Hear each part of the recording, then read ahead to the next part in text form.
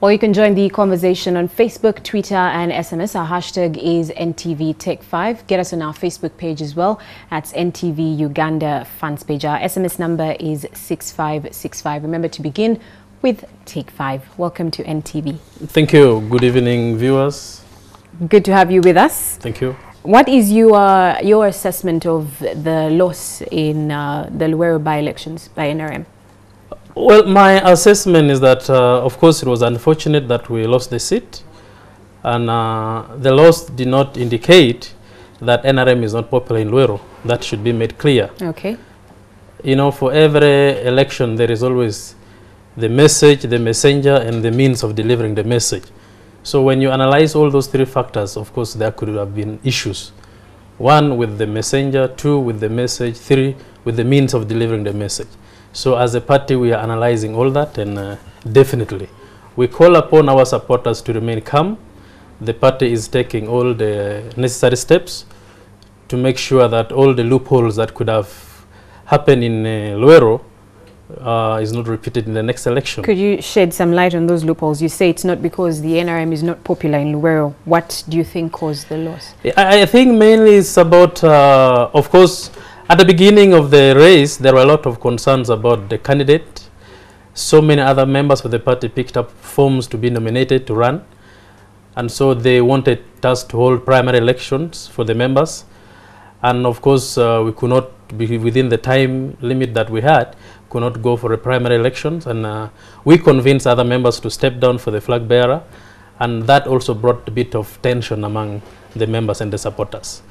Two, of course, we realized that there were issues in Luweero that needed a proactive approach from the party secretariat and the party leadership well ahead of the elections, and such issues were not adequately addressed, and they caught up with us during the elections. And of course, there are certain challenges of internal contradictions among leaders that played against us. So you do agree some of the comments coming through by senior members of the NRM that possibly the reason why, one of the reasons why you lost was because of internal bickering?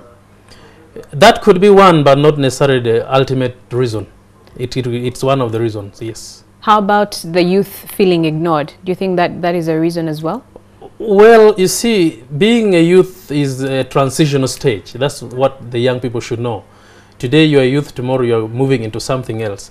You are not going to be a youth permanently. And being involved, you don't need to be invited to be involved. When you're a member of the party, when you're a member of an organization, and your organization is running for an election, you don't need to be invited. You need to just take on and you start moving around. But I think we need to do a little more work with the young people to ideologically ground them so that they are a little more compatible with the party, and be sure that they support the party on principles. Otherwise, the way it appears is like they are also not sure of why they should belong to the party anyway. So we are doing some bit of work of ideologically grooming them. There are reports that the campaign in Luweero turned tribal and that some members of the NRM were opposed to you. What do you have to say about that? That is laughable. It is very interesting.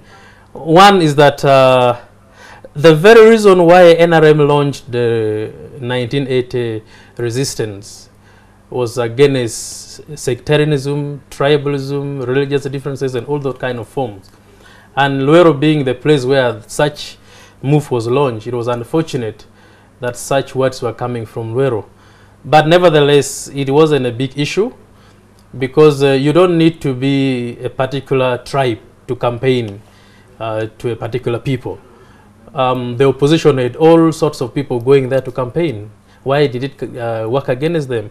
I saw Otuno in Luweero, I saw Mao in Luweero, I saw other people who are not from Luweero campaigning in Luweero. During last month, I saw Bukenya in Gulu campaigning in Gulu University. He's not an actually. So I think politicians should stop being petty to that level. We need to jump to rise above the pettiness. Yeah. Away from the campaign, and let's talk a bit about the president meeting different youth groups. Why and why now? No, it's a routine. The president always meets different groups of people. You know, the NRM is structured in such a way that we have different leagues. We have the youth, we have the women, we have persons with disabilities, we have veterans, we have elders, we have historicals, we have so many other leagues. So if this month the president is meeting the youth, it is not to say it is not, it is, why is it now? Definitely he will also meet other leagues when time avails itself.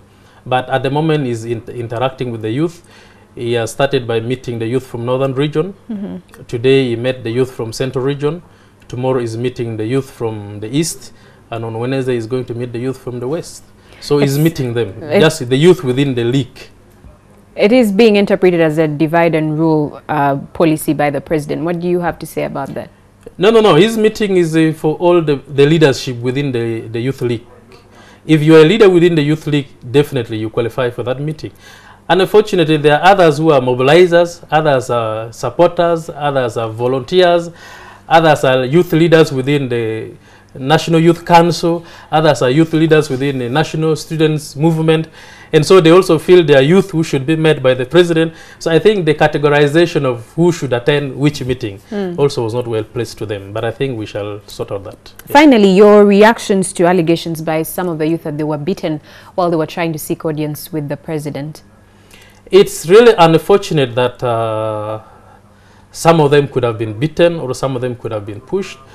I really don't think anybody would intentionally beat or push young people who have interest to meet their president. The president is open to meet anybody. The president is free to meet anybody. Why would people be blocked? Because I've even seen in public meetings where security do try to push away people from coming to meet the president. He always tell them to let people feel free with him. So he's an open man, he's an open president, and so it's not necessary that people should always be blocked from meeting him. He might be open, but the people surrounding him are the ones who are hindering the youth from meeting him. Yeah, but of course there are certain meetings that are for specific categories of people. You don't need to force yourself if you're not part of that. Definitely there are specific people that should meet him for a specific reason. So if you don't belong to that category, definitely you are not supposed to force yourself in the meeting. It doesn't warrant being beaten either way. Not, of course, I agree with you. Yeah. Yes. All right. Thank you so much for taking time to talk to us. Thank you, and I wish you all the best. All right. Been talking to the Minister without Portfolio and also the Acting General Secretary of the NRM, Mr. Richard Todwong, on NTV Take 5.